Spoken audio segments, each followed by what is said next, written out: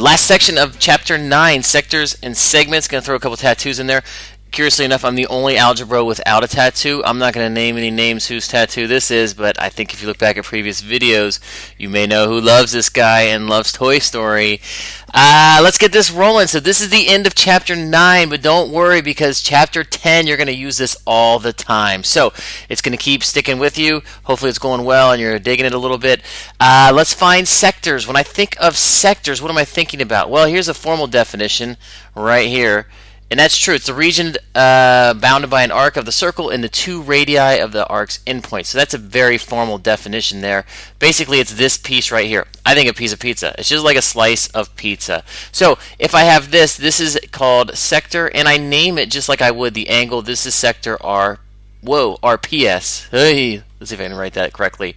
RPS. So just like you're naming the central angle, I'm naming that sector or that slice of pie right there. Fantastic. So how do we find the area of this sector? It's just like arc length. Remember arc length? It's the exact same formula. We take that measure of that central angle, divide it by 360, times it, but I don't want the, remember before I was doing the arc length from here to here, I used circumference. Now I want all of this. I want the area, so what am I going to use?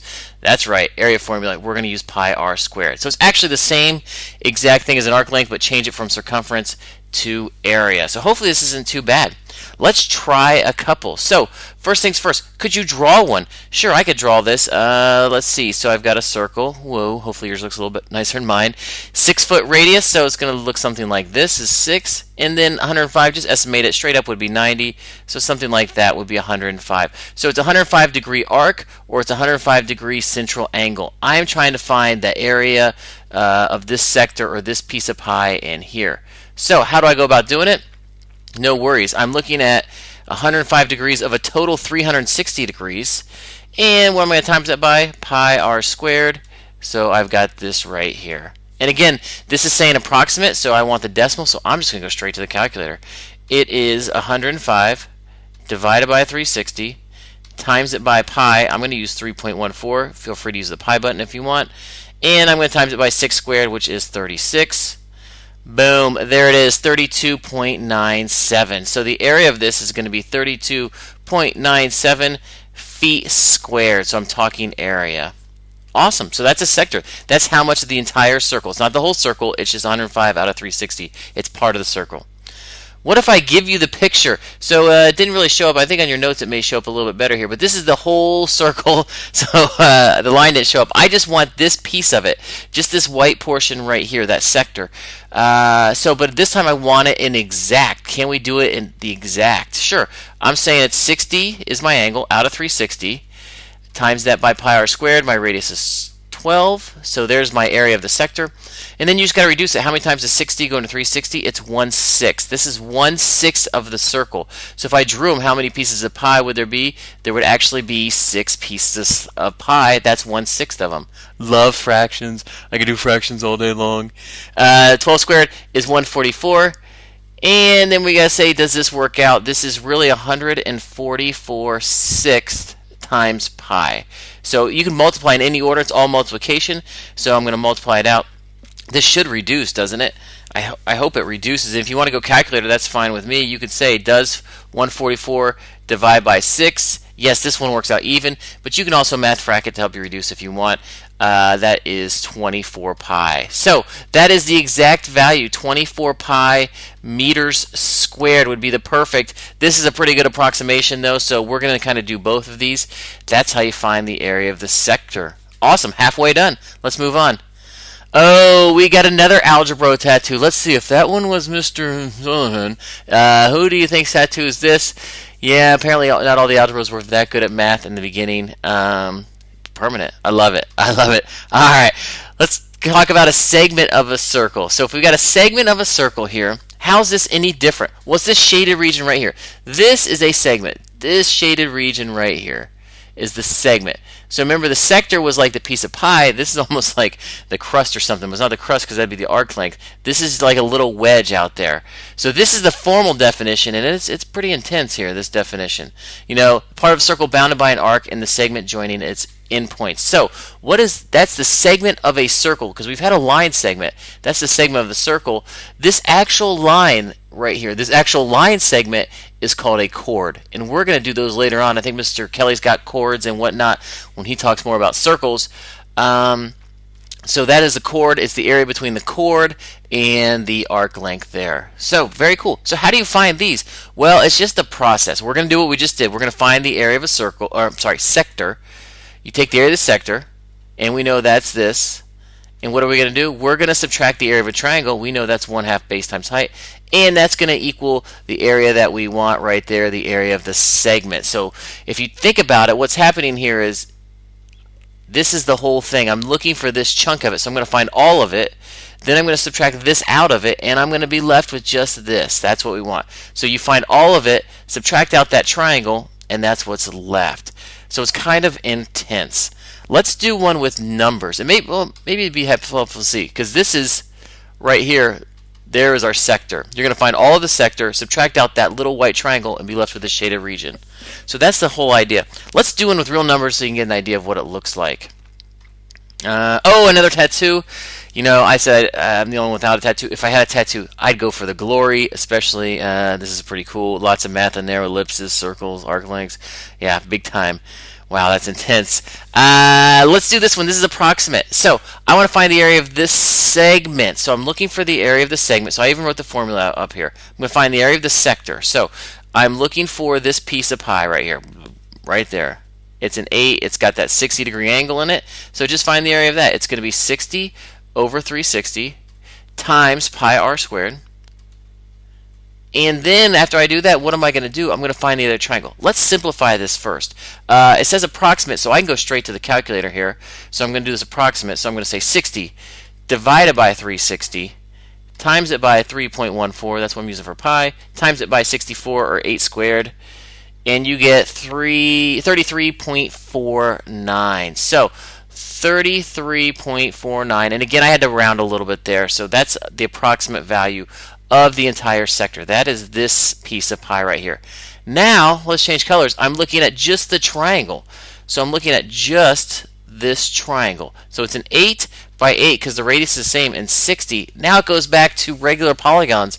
Or I'm sorry, kind of like that when we're trying to find the apothem and stuff. When you got these little triangles in here, can you find the missing parts? Because what is the base? Well, we got to draw it in there. You know, we got to do something like this. Draw in the altitude. And now I got to find this top part. Well, when I did that, it split it, yeah? 60 and 60 turns into 30 and 30.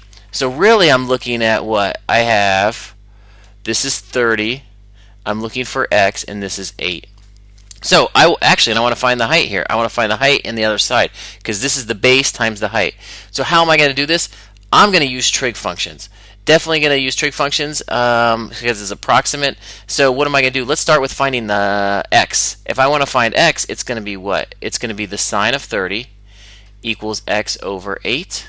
What if I want to find h? It's going to be the adjacent, right? So it's going to be cosine 30 equals h over x. So, so adjacent over hypotenuse. So let's power through and solve these. So again, I'm going to double check my mode. Am I in the right mode? I am. I'm in degrees, so I'm cool there. And I'm going to solve this. So what was the number here? 8. So it's on the bottom. I'm going to times both sides by 8 to start. So I want to get rid of that 8 in the bottom. I'm going to just do this so they cancel. Same thing for this one here. I'm going to times both of them by 8. So hopefully we're going to get x equals and h equals.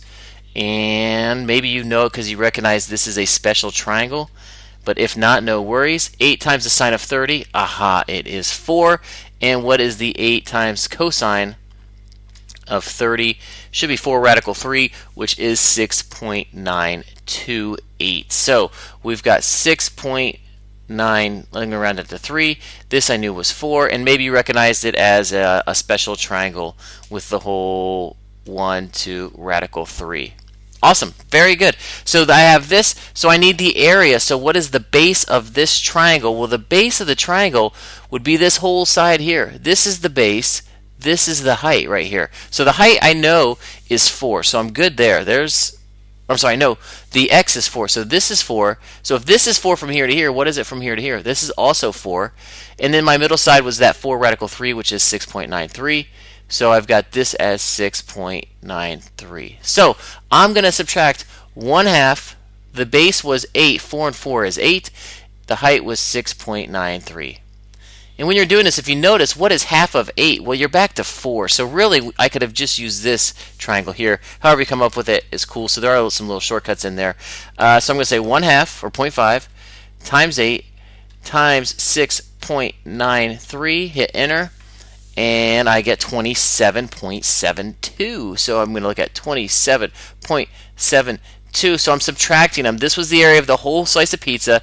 This is the area of that white triangle in there. It's going to leave me just that little crust on the edge, just that little nub there on the edge. So let's go ahead and subtract that out. We've got 33.49 minus the answer 27.72. Love it. 5.77. So there's my final answer, 5.77. What is this?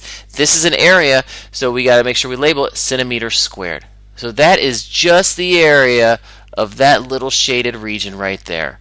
Fantastic. So it's kind of combining it all together and for one big final problem. I love it. Love it. Last slide here. What do we got here? Well, we've got a cool tattoo. I just picked this one up. If you're going to get a tattoo, might as well make a math one worthwhile. You know, I can't imagine your teacher says you can't use your arm on the test. Quadratic formula is a good one. This guy, he also did quadratic formula, but I don't know if you're going to be able to use it on test. Maybe the person behind you. Maybe he was really good friends with somebody who's sitting behind him in class who wants to look at it. I like this dude right here, too. He's got a formula on his arm. I imagine his right arm is circumference. You know, here's area. You know, his guns. He's got area and circumference. I don't know. If you're thinking about a tattoo, maybe think about a math tattoo. They're real hot right now, the very end. So, last problem. I want to do this one in exact value. Now, I'm not going to make you do this on the mastery check or even on the test, but I want you to see it, that you can do exact values of this.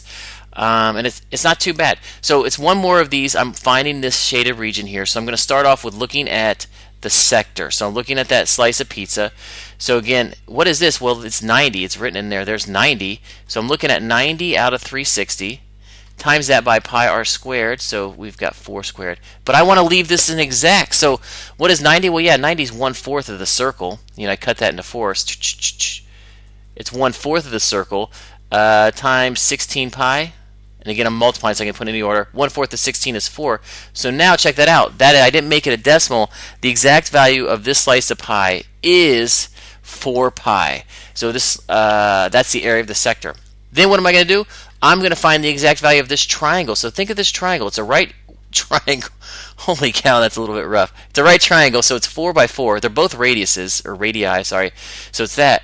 And check that out. This is great. This is the base and the height, isn't it? There's the right angle, so I'm already there. It's just 1/2. Oh, I should put it up here. Minus 1/2.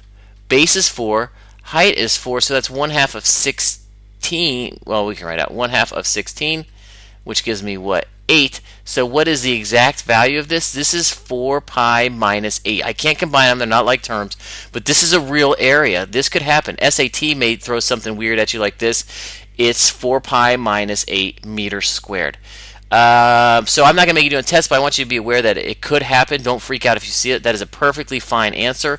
But a really good approximation of this, if we're doing it and you want to go decimals, would be 4 times pi minus 8 is 4.56. So I would definitely accept 4.56 meters squared. That's really a very good approximation of it, but that would be the exact value. And again, what are we finding? Woo! We're finding this right here. Excellent. All right, that's it. So that's the end of the chapter. I hope this master check goes well for you. We've been kind of in it with the best of. We had the best ping pong, best air guitar, best human beatbox. We're in it with the best optical illusion dance I've ever seen in my entire life. At least top 5. Good luck. Peace.